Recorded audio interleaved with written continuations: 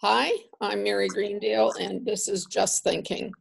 It's election time in Holliston, and it's hard to believe there is an election going on because there's so much else going on. So I'm here today to interview Mary Catherine Savard, who is running for the school committee. I am interviewing all three candidates who are running for 2 seats and asking them a series of questions. Each of them will respond to the questions as they see fit, and then you and I get to decide whose response is best fit for us. I want to do a little bit of a backdrop about the schools right now, just in case people aren't really thinking about it. But right now there is a pretty stressful time going on up there. They'll be looking for a new superintendent. The committee is in negotiations with the teachers union. We have no idea what's going to happen in the fall. Nobody does, really. And right now, online education is working better than it did at the beginning, but so far I think we all have to say there's still room for improvement.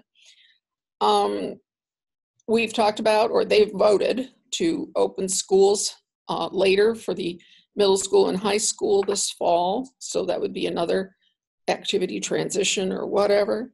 There could be huge budget changes this year. We don't know what's happening. I don't know what's happening to local receipts, but certainly the state's receipts are not doing too well. So there's a lot going on. But let's get to this, and let's just introduce you to Mary Catherine. And why don't you tell us about yourself and, why you ran at this time. Okay. So, hi, thank you for having me. I am Mary Catherine Savard. I'm a mom of 3 here in Holliston. My kids are 5, 7, and 9 years old, and I'm a dog mom of 2. I currently work at Simmons University. I'm an adjunct professor there, closing in on 6 years. I am running now because all of my professional experience and education is suited to this office as opposed to any other. I am a person who is has a tendency toward public service, always have. And my daughter's going to kindergarten. So that's sort of the golden key, right? Suddenly I'm going to have some wiggle room and some elbow room, and she'll be going to the full day program. So I'll have some time to myself to do what I want. And education is my passion and my profession. So it makes sense to me that this would be the office that I run for. What do you teach at Simmons? I teach research and evaluation in the master's program for social work. Okay. So obviously you have relevant experience. Do you want to be a little more specific than you've been able to be so far? Sure. So I have a doctorate in human development and education. So that was my terminal degree, and that's what I teach right now. I'm a researcher at heart, but I also hold a master's in social work. And in that program, I focused on schools and schooling services. And then my undergraduate degree is in nursing. So I'm a registered nurse on top of that. And I've always worked in pediatrics and or the public health arena.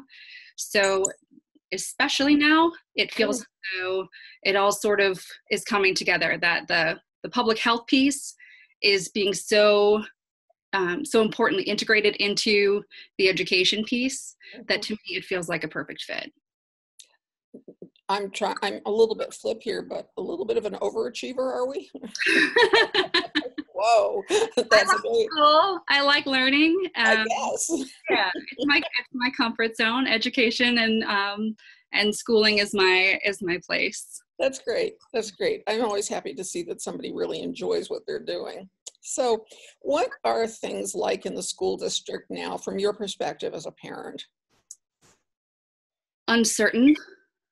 I think anytime there's an inability to plan in a very concrete way, it requires a level of flexibility and fluidity that we really haven't had to experience in the past. Certainly everyone keeps hearing the phrases, these are unprecedented times. This has never been done before. And that's exactly the feeling that I get from parents.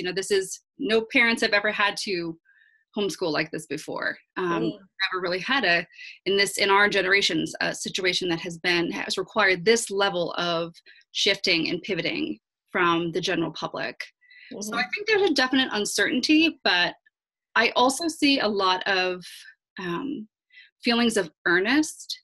So with the uncertainty, we see teachers working extraordinarily hard, parents who are doing the best that they can in a situation that they don't necessarily know how to deal with. Mm-hmm. So I think that we're seeing that duality, that, you know, the uncertainty and the need to want to return to normal as quickly as possible, which is a very normal urge. But then at the same time, we're seeing just the good in the work that people are doing in order to keep things moving forward as we're experiencing this and waiting to see what comes next. How are you experiencing the online schooling? I've been teaching online for 8 years. So this is familiar. This is very familiar for me. Yes. Yeah. I've taught at 3 different universities and Simmons right now in the online forums, on multiple platforms, but most recently Zoom. And so all of that is that part of it is not something that I had to really make a big switch to or pivot from. So if you were elected, what do you think is your biggest concern on that day? So you've been elected, you've been sworn in, and now what are you looking at? So I think anytime there's a crisis, it's important to consider it from a hierarchy of needs, right? So if we consider like Maslow's hierarchy of needs, it starts with the basics, right? So the food, clothing, and shelter, which many students rely on the schools for. Once we have met that need, then we can move to the next level, which is the safety piece, and health is part of that. So I think that the nursing hat will have to come on for a little while, and because I have worked so long in public health, that the considerations that it takes to move people through a public space is very different than what it takes to move them through a hospital or through a rehab or something like that. So the public health piece is going to have to be the next layer after, you know, the general safety piece. And then after that comes the social and emotional piece. So the feeling of belonging and the feeling of being loved that our teachers are so good at showing our kids at school is what comes next. And then when we have those basic needs met, then we can engage in meaningful learning. But if we can't, we have to take care of those first. We can't jump over those to the education part. Right. And I know I have heard that for some of the teachers, just the fact that they're not in the same classroom is emotionally traumatic for them. Oh yeah. You know, certainly they have to be able to read the kids and know that whether it's that they're moving too much, they're fidgeting, they're, you know, whatever. A lot of that is just from experience and watching it live and in color. Right. So how would you have the school committee address the concerns, starting with those basics and moving up? Maslow's hierarchy is my favorite, but go ahead. I mean, I think a lot of it's going to come from the state guidelines, from the Department of Education and from the Department of Health. I think that we're going to be given a lot of structure and guidelines as to how to best move forward. And then it will be our job to infuse best practices into that, whether it's on the ground and we're trying to, you know, envelop the public health piece into the school buildings themselves, or whether it's best practices for online learning, which are, there's an abundant literature on what that looks like. It is very hard to incorporate those things without planning ahead of time. And we didn't have time to plan ahead of time. So everything was just hit the ground running, start going, do the best you can. And I think people are really doing the best that they can. We can do better. We always can do better. And over the long term, it just doesn't happen quickly. That's exactly. all. Exactly. So assuming the very worst for the upcoming 2021 school year, and that it will at least be disrupted to some extent by the virus, what do you hope to accomplish as a school committee person in your 3-year terms? So you're not going in at a time when everything's just sort of humming along and you can build on what's been going on. You just, you know, how are you going to measure your own success at the end of your term? So I sort of see this as being in two amorphous phases. So the first phase is this sort of crisis management that we're doing right now. But even as we go back in the fall, if by some stretch of miraculous wonder there was no virus in the fall, we would still be dealing with the ramifications of what happened now. And so I think that we're still going to be in sort of that crisis and reconstruction mode in the fall, no matter what. Long-term, sort of phase 2, after we get back to a normal, whenever that is, I'd like to see us focus on differentiated learning, which I think is going to be even more important as we are moving to back into classrooms and kids are experiencing the homeschool experience differently. We're going to have to really, and we do a good deal of it now, but we're going to have to do a lot more of it in the future, not only at the elementary level, but also at the high school level, where I think that sometimes we need to do a little bit more of the differentiation. And I'd like to see more offerings at the high school level, more sort of metacognitive experiences for them, whether it's an internship or an independent study, or more self-directed learning, but in a scaffolded way, so that they're able to take ownership over their education and have a more meaningful high school experience. That's interesting.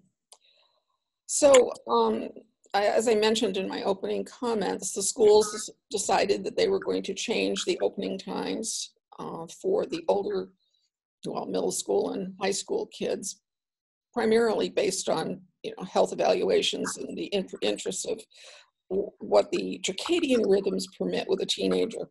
Right. Funny thing is, my teenager right now, her rhythms are so off. Good luck getting her to do anything, but that's beside the point. So do you feel that the opening time should be changed this fall, given all of the instability or uncertainty, as you put it, or not? The whole discussion around that topic happened in a completely different time, where we had the luxury of these thought exercises of what if and if then, and I don't know that we have that luxury anymore. I think that, from what I understand from watching the current school committee meetings about the need for social distancing on a school bus, I mean, that alone tells me that our school times are going to have to be readdressed, because you can't have the same sharing that we do now. So our school bus is going to be running like on a rotation, where there'll be, a new start time for everyone, and we just don't know yet. And some of it is a wait and see, and some of it is, just using the building blocks we already have to imagine what we could do once we get the directives from the state. It's almost like everybody might get his own, huh? Well, I don't know. I'm not sure, but it seems the busing would be difficult, because I don't know how you social distance on a bus, nor how you would clean them in between rounds in the way that we're going from one grade to the other. Right. I'm not sure everybody realizes that, we recycle buses all day long, and they can be, little kids, big kids, and in betweens. Right. Anyway, so new superintendent is coming, or will likely be the situation. What will you personally be looking for in a new superintendent? And do you think that this new superintendent could or should change things dramatically, or not?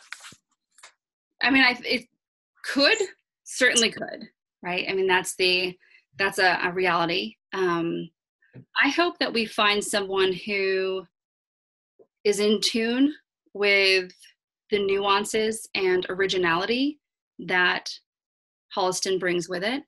And I don't know of any other towns that have the kind of programming that we already have between the French and the Montessori and the traditional. So I think we're going to need to find someone who really gets us and understands that we are a unique place already. Never mind COVID, and never mind the shift that we have to go through. We've already got these nuances that that person's going to need to really come in and understand that it's going to take them some time to fold in with the culture in Holliston, but that they also see that as a good thing and as something that they want to be a part of. Yeah. No, it's true. I forget sometimes. I've been here for so long, but I forget sometimes that not everybody else. I think there's only one other town that still does immersion, French immersion. So anyway, looking ahead, do you anticipate any changes coming out of this stay-at-home experience that might be applicable moving forward? I hope so, because with the struggles comes the lessons, and this is certainly a struggle. So I certainly hope that we get some real gems of learning and experience out of this. I do think so. I think that given the opportunity to reflect on this, teachers, parents, administration, I think everybody could pull something good out of this, and everybody could make recommendations for improvements. But even already there's literature around the students that are actually thriving in this environment because of either anxiety issues or medical issues, that the ability to stay home actually is opening up the world for them. So it's not bad for everyone, and we know it's not good for everyone. So how to take those lessons and build them into a school system that services students the best way we know how is where I hope we go with this, because there's a lot to be learned from what we're experiencing right now. That fits into your differentiated education, right? Yeah, okay. Longer term, what is your biggest concern about Holliston schools? Moving forward, looking out however long you want to look out, your kids going into middle school, your kids going into high school. What are your concerns? Concerns, I think it goes without saying that the budget is a concern. Mm-hmm. How we're going to come out of this from a financial perspective is going to be really important, because no matter what we want to do, we can't do it if we don't have the money.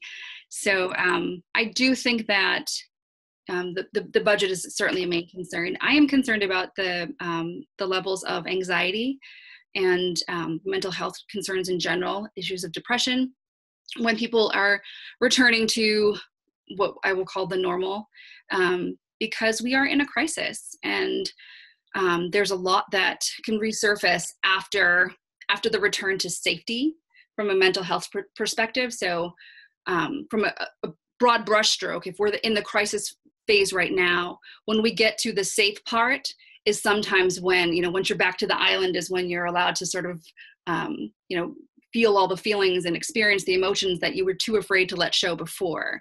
And I mean that proverbially and literally, that there's just going to be some portions that are going to surface later that we don't even know yet.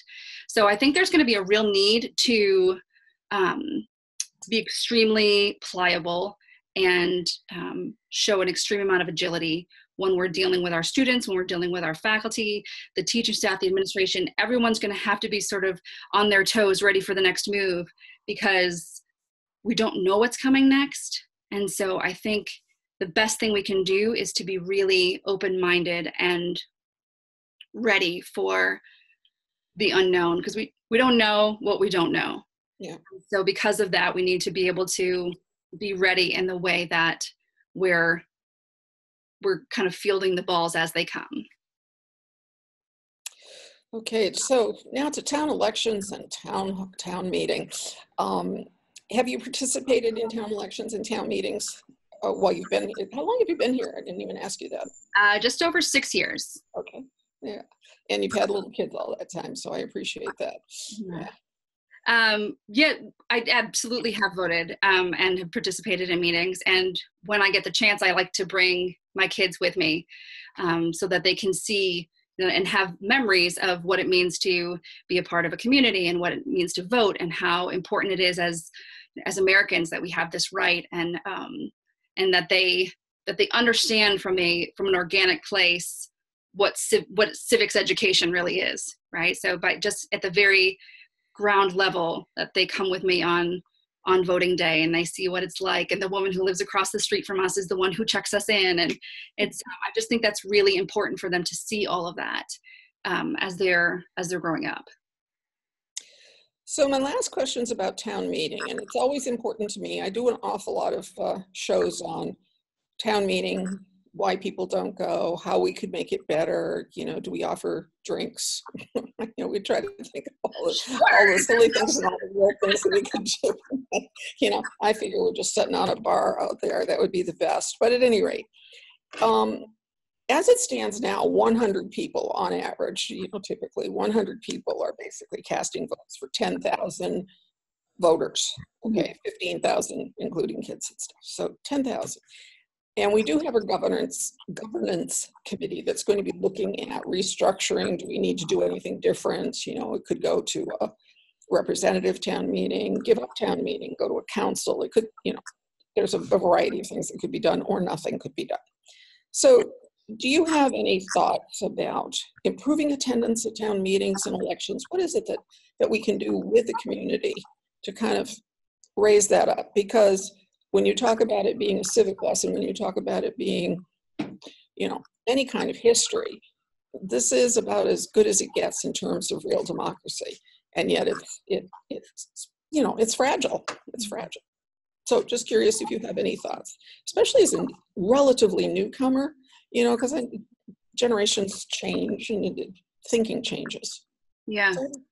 You know, I think we are right on the edge of another incredible learning experience with the mail-in voting and that whole experience, that sometimes by shaking up the system, you can get more people's attention, right? So in some ways, although this is unprecedented and difficult, we might be able to actually elicit more information from people about what works and what doesn't work, and communication and hierarchy, and, you know, how things are perceived.